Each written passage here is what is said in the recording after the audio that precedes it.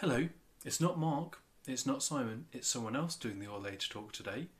I'm Laurie, and today I'd actually like to talk about something that may not sound exciting, but I'm hoping I can make it fun for you. It's rules. We're going to be talking about rules. But first, I'd like to read you a poem called Don't Put Mustard in the Custard, and it's by Michael Rosen. Don't do that. Don't pull faces. Don't tease the cat. Don't pick your ears. Don't be rude at school. Who do they think I am? Some kind of fool? One day they'll say, don't put toffee in my coffee. Don't pour gravy on the baby. Don't put beer in his ear. Don't stick your toes up his nose. Don't put confetti on the spaghetti, and don't squash your peas on your knees. Don't put ants in your pants. Don't put mustard in the custard. Don't chuck jelly at the telly, and don't throw fruit at the computer. Don't throw fruit at the computer. I hope your parents have never had to tell you don't throw fruit at the computer or don't put gravy on the baby. Those are some pretty silly rules, aren't they? But did you notice lots of those rules were don't. Don't do this, don't do that. There were lots of things that this person wasn't allowed to do. Rules can quite often be don't things, can't they? Or things that you're not allowed to do. Those ones in the poem were quite silly.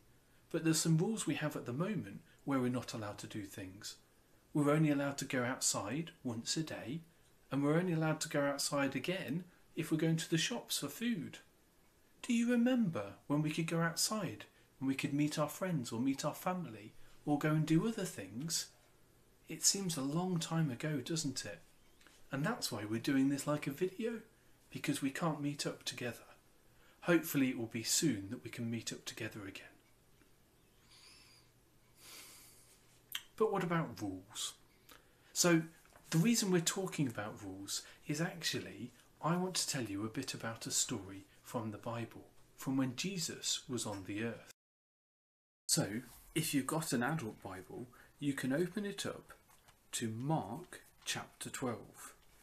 And in it, somebody asks Jesus a very good question. They say, of all of the commandments, which is the most important one? Now God had given his people 10 commandments in the Old Testament. You might know some of those commandments. One of my favourite commandments is honour your mother and father, which means that children need to listen to what their mummies and daddies say. I hope that's your favourite too. Jesus' answer to the question was a little bit different though. Jesus says, the most important commandment is this: love the Lord your God with all your heart and with all your soul and with all your mind and with all your strength. That sounds like quite a challenge, doesn't it? All our heart, all our soul, all our mind and all our strength. Wow. Now, Jesus actually goes on and answers the question a little bit more. So remember, the man asked, what was the most important commandment? So the first answer Jesus gave was that. But then he says, the second most important commandment is this: love your neighbour as yourself. Now, we have neighbours who live over there on that side of the house, and we have neighbours who live over there on that side of the house. I wonder if you can look around and work out where your neighbours are. It's not just the people who live in the houses next to you though. It's your friends and your family. There's another bit in the Bible where Jesus talks about who our neighbours are. I won't spoil the whole story, but it's not just the people who live next to us in our houses. As you're sitting watching this video, why don't you have a look around you? Who's sitting near you watching the video? And who's in the same house? And who are the other people who might be your neighbours? Not just the people in the houses, like we said. But we need to think about how we can love those other people as we love ourselves. You might think, well, I don't really love myself all that much. But actually, we look after ourselves, don't we? We try and get what we want, and we try and make sure that we keep ourselves happy and clothed and fed. That's good things in a way, but Jesus is saying we need to do that for other people. So have a look around, the people near you. You need to think about how you can look after them and keep them healthy and fed and clothed and happy, just like you do for yourself. So that might mean for your brother or your sister or your siblings that actually you don't always insist on what you want. You think about what they might like, or you do things for your mummy and daddy that actually help them. Honour your mother and father commandment coming back in again. Sorry, I'll talk about some of the other commandments later. Loving other people as we love ourselves. That's the second most important commandment.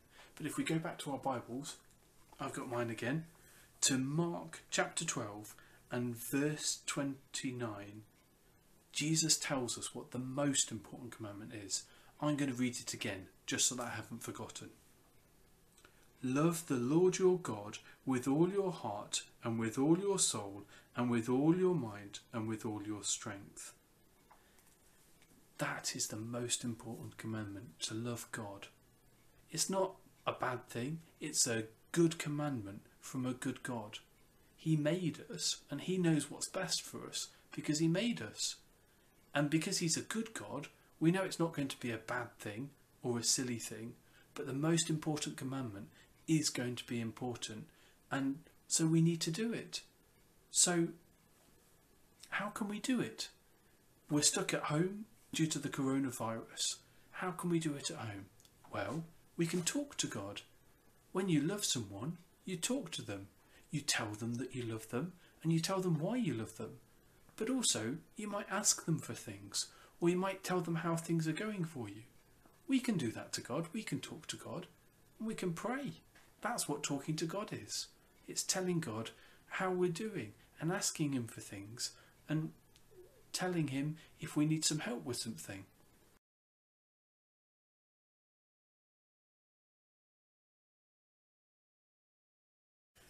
The coronavirus situation that we're in is a bit strange, isn't it? There's lots of things that have changed, and even the grown-ups don't really know what's going to happen in the next few days because things keep changing very quickly.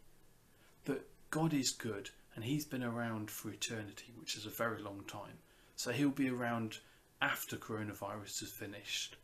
And we know that if we ask God to help us because we're feeling worried about the coronavirus or what might happen in the future, he will listen to us. And because he's a good God, and because he loves the people who want to follow his commandments, that will help us too.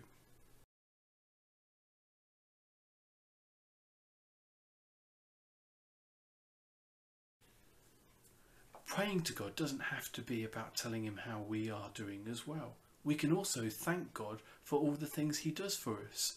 We will have houses, family and friends and lots of other things that God gives us as good things.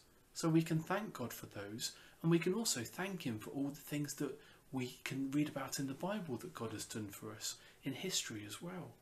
There's lots of people who've been Christians before us and who are Christians now. So we can pray about those people, and we can thank God and praise him for what he's done.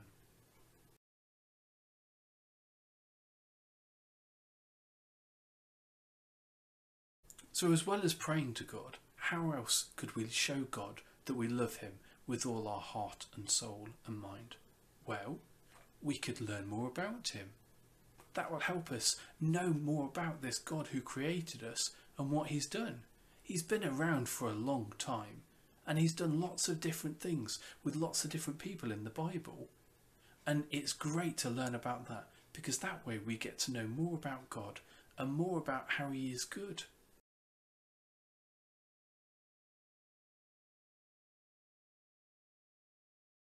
For the last videos, we've sung a song together. How about we try a new song today? It's actually one that some of you have sung before. It's called God Made Everything, and it's by a band called Awesome Cutlery. I think the song is awesome. There's an ant, plant, handspan, ham, spam, jam, tram, man, boy, girl, cheese, flan. There's a car, spa, tar, bar, aardvark, hardbark, shark, dog, park, walk, lark. God made everything you see. He made you and he made me. There's an ink, link, pink drink, zinc, blink, sync, wink. God made everything.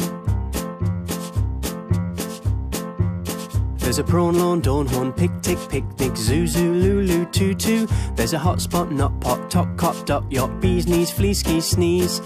God made everything you see. He made you and he made me. There's a crane, brain, mainframe, plain grain, plain rain. God made everything. Oh, God made everything you see.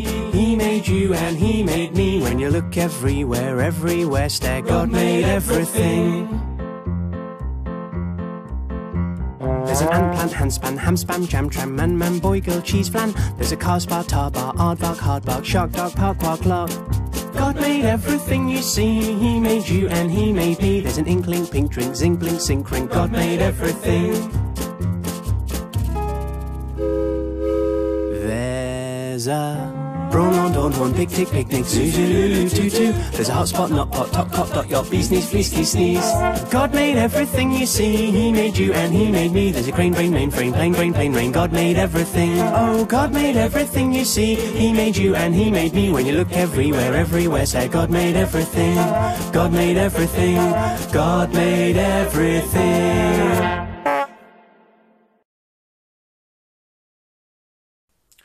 The last thing before I end the video, I want to try something that Mark did last week. I'm a little bit worried about how it goes, but let's give it a try. Oh, I'm inside the shed. Could someone let me out? Could someone let me out?